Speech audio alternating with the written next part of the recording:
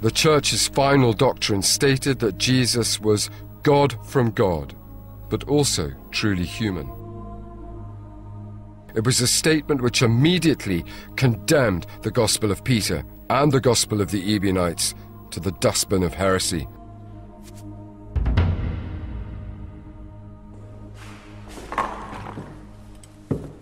But there was one issue on which both heretics and Orthodox were united. They all accepted that the books of the Old Testament, the Jewish Bible, was sacred. Well, almost united. There was one exception. His name was Marcion, and he was probably the greatest heretic the early church had to face. Had his opinions prevailed, the Old Testament would have ceased to exist altogether, and all traces of Jesus' Jewishness would have been obliterated from history. Marcion's ideas were so brilliant and so ruthlessly logical that he, more than any other man, began a movement which ultimately led to the loss of over 20 Gospels from history. His influence was such that he forced the early Christians to decide which books they wanted to revere and which they had to condemn.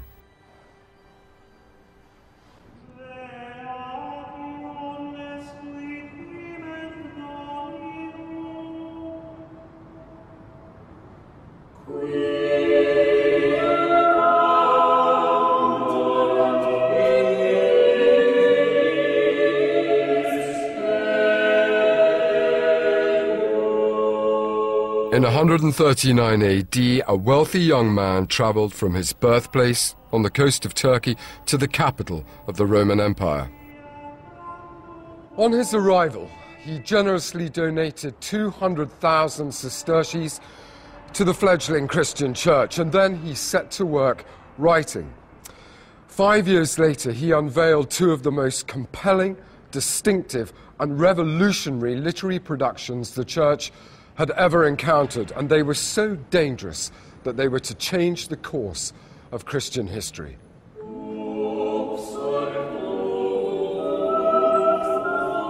But like the Gospel of the Ebionites, all physical traces of these controversial books have disappeared.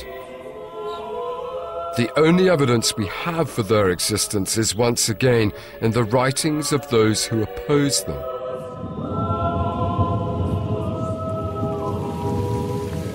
A measure of Marcion's significance is that whilst the Ebionites are mentioned only 8 times in 3 books, Marcion's writings are the subject of great tomes. His ideas were so radical that one early church father, Tertullian, devoted 5 volumes to attacking Marcion and his ideas. So what was it about his beliefs that caused such consternation? Well, unlike the Ebionites, rather than embracing the Jewishness of Christianity, Marcion utterly rejected it. And it was the radical form that this rejection took which caused such a storm.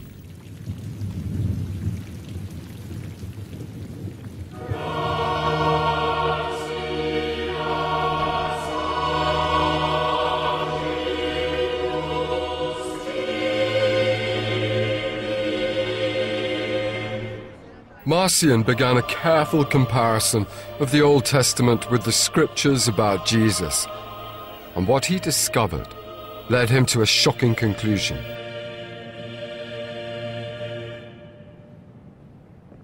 He came to believe that the gospel brought by Jesus was the good news of deliverance, involving love, forgiveness, and redemption.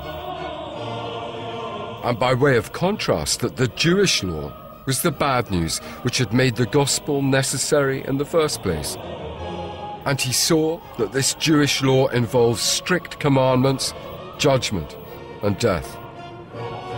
The law was given to the Jews.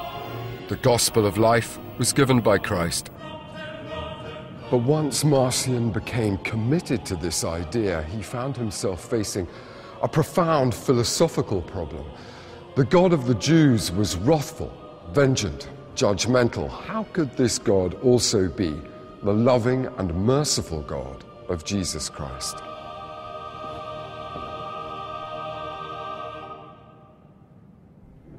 His answer was so controversial that ultimately he would be banished from Rome for even suggesting it. In a stroke of brilliance, Marcion decided the only explanation could be that there were two gods. And after he decided this, everything else fell naturally into place. The God of the Old Testament was the creator of Genesis, who'd called the Jews to be his people and given them his law. This God also insisted that his people should be penalized should they fail to keep that law. And since everyone transgressed in some way, they would all be punished. He wasn't an evil deity, but he was scrupulously just. Marcion then concluded that the God of Jesus came into the world in order to save people from this vengeful God of the Jews. He nicknamed this God, God the Stranger, because he'd been previously unknown to us, and that Jesus came unexpectedly and did more than anyone could have hoped for. He paid the penalty for other people's sins to save us from this vengeful Old Testament deity. For the pagan Romans, the idea of two gods wasn't shocking at all, but for many Christians who were strictly monotheistic, it was a scandalous idea. And it was to arguing this concept that Marcion dedicated himself in his writing, producing two literary works to support his views. The first of these was known as the Antitheses. I went to meet Dr. Bernard Green, who studied it. Bernard, please tell us about the Antitheses. It's effectively a biblical commentary. And what he does is he takes you through the texts about Jesus and contrasts them step by step with the Old Testament.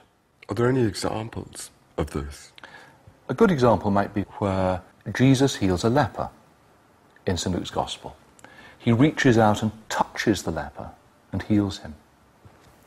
And at once Marcion contrasts this act of love with what it says in the book of Leviticus, that a leper is unclean and must never be touched. But it was Marcion's second literary masterpiece that was to give rise to real consternation. It was a new edition of other books.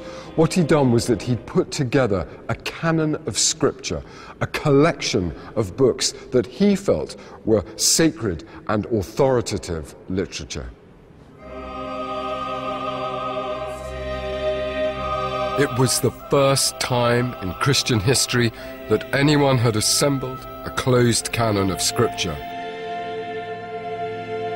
Long before the New Testament was even dreamt of. Marcion excluded the Old Testament in its entirety, and his New Testament consisted only of the Gospel of Luke and 10 letters by the early Christian convert and missionary, Paul. Why those texts in particular? Marcion feels that these are the ones that are most free of Jewish influence. For example, it's in Luke's Gospel that Jesus comes across perhaps most clearly as preaching a message of forgiveness and love, reaching out to the outcast. Why did Marcion concentrate on the works of Paul? Paul said that Christians didn't have to follow the Jewish law, observing the Sabbath, the dietary regulations, circumcision. And in doing so, he set Christianity free from the commands of ancient Judaism. Marcion, reading Paul, believed that this was the key to what Christianity was truly about.